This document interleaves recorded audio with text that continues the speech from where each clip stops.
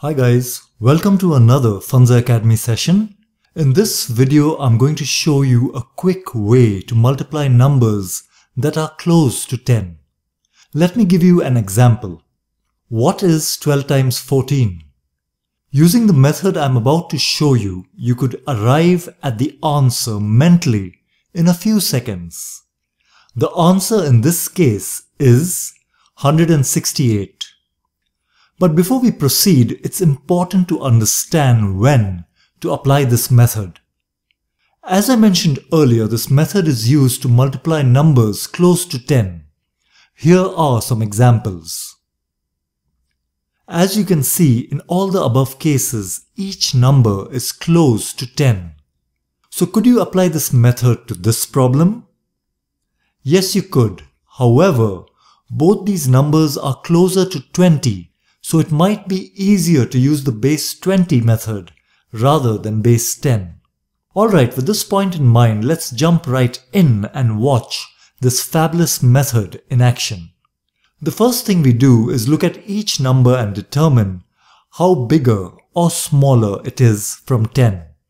12 is 2 more than 10 and 14 is 4 more. Let's write this down. Now we add the first number and the second deficit number. 12 plus 4 is 16. And since our base is 10, we multiply this result with 10. 16 times 10 is 160. We then multiply the two deficits. 2 times 4 is 8. Lastly, we add both results to give us our final answer, which is 168. Let's try another example. What is 11 times 16? 11 is 1 more than 10. 16 is 6 more. We write this down. Now we add the first number and the second deficit. 11 plus 6 is 17. And since the base is 10, we multiply our result with 10. 17 times 10 is 170. We then multiply the two deficits. 1 into 6 is 6. And finally, we add both results to give us 176, our final answer. Alright, if you have understood the concept, pause the video and try out this question please. And try to do it mentally. Okay, if you got the answer, that's great. If not, do not worry, let's do it together. 14 is 4 more than 10, 15 is 5 more. So let's put this down. We then add the first number and second deficit. So 14 plus 5 is 19.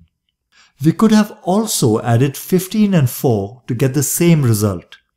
Please make a note of this.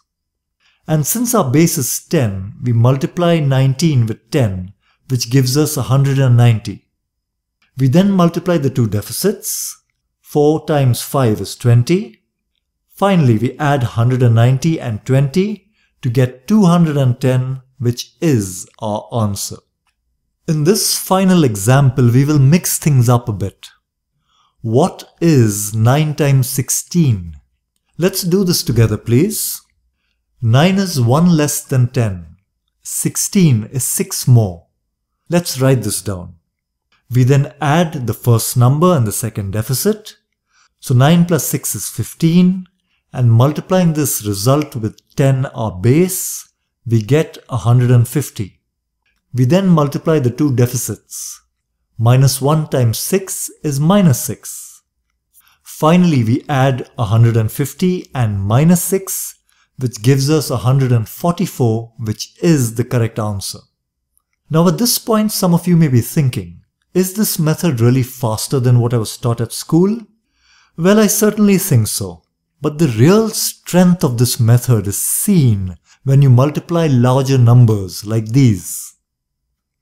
So make sure that you understand the concept and keep practicing. We will use this method to multiply bigger numbers in another video. I would now like to end this session with a few lines from a famous Robert Frost poem. 2 roads diverged in a wood, and I took the one less travelled by, and that has made all the difference. I hope this less travelled Vedic math method will help you understand and enjoy the wonders of math.